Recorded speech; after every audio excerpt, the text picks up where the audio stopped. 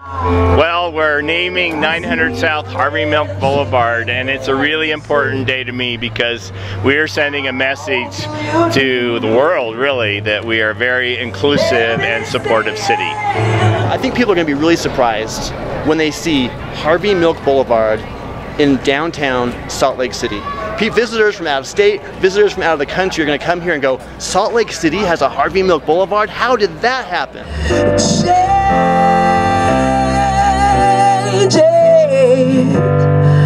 Don't wanna be a better man. Time may change me, but I can't chase time.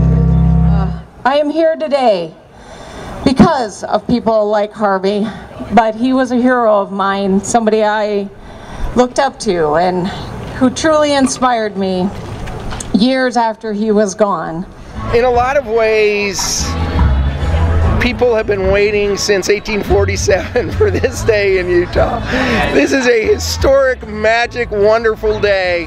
Well, I think of the importance of a street name is a young LDS, gay or lesbian or trans young person, maybe walking down this street, maybe thinking about how can I share with my parents and my family who I really am? How can I do this? They can look at that sign, see Harvey Milk, Google Harvey Milk if they've never heard of them, and get the courage to come out.